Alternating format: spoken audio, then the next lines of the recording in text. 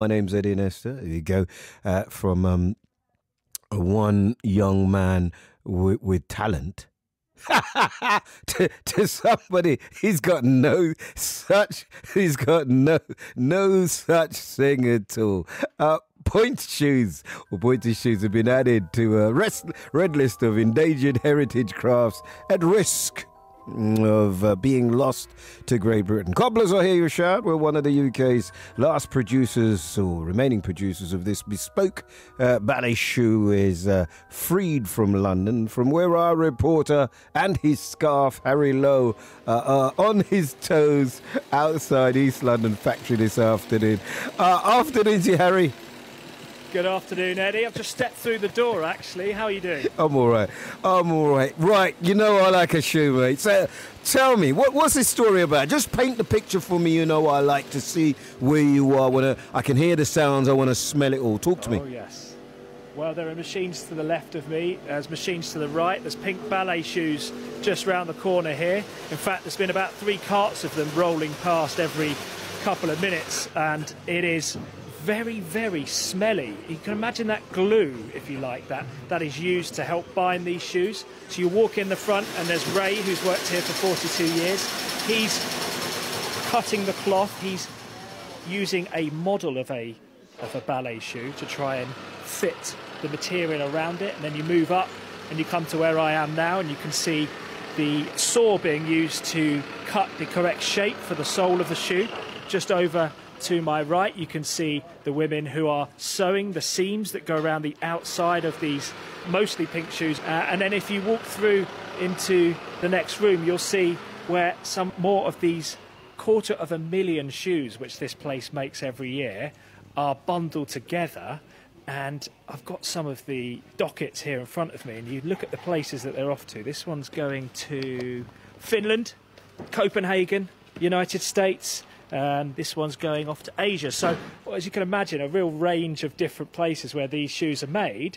But why are we talking about it? Well, the reason for that is because this is on the heritage list of endangered crafts. I've actually got the pamphlet here in front of me. It's a 2021 edition. So this craft of making pointe shoes was added last year. And I'm delighted to say I've got 2 women who are going to be able to explain to you exactly what's going on here and why this matters. First of all, I'll introduce Mary Lewis, who's from Heritage Crafts. Good afternoon, Mary. Hi there. Tell us, what is the Heritage Crafts Red List and why has this been added? So it's a bit like the Red List of Endangered Species that you're probably familiar with. It lists crafts in the UK by how likely they are to survive to the next generation. So things on the critically endangered list are things that probably even 10 people still making them in the UK. And give us a flavour. I know cricket balls are no longer made in the UK and sporrans are at risk. What else apart from pointe shoes? Well, there's a wide range of crafts on the list, but we have things like wheel writing, swill basket making. You put me on the spot now.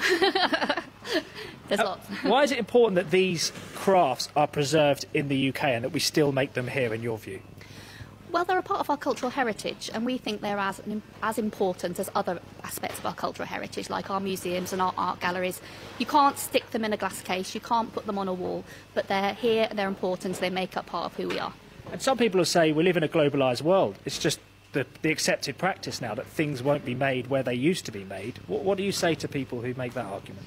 Well, I think for pointe shoes particularly, it's really important that they're connected with the cultural heritage of dance in the UK. So to lose that connection between the craft makers who are making the shoes and the dancers that are using them on our stage would mean that both become less good, I guess. That the ballet dancers would have less of a connection to their equipment that they use in their everyday practice, and our culture would suffer. And give us a sense, how endangered would you say pointe shoe making is?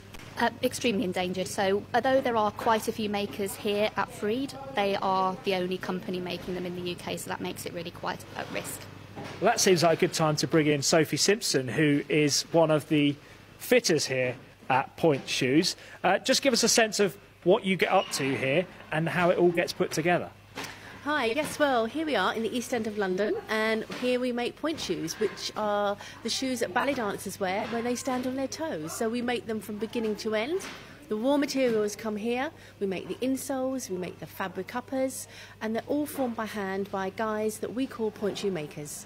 We've met people here already. Ray has been here 42 years. Another lady just sitting over your right shoulder, been here 52 years. Give us a sense of the history of this place.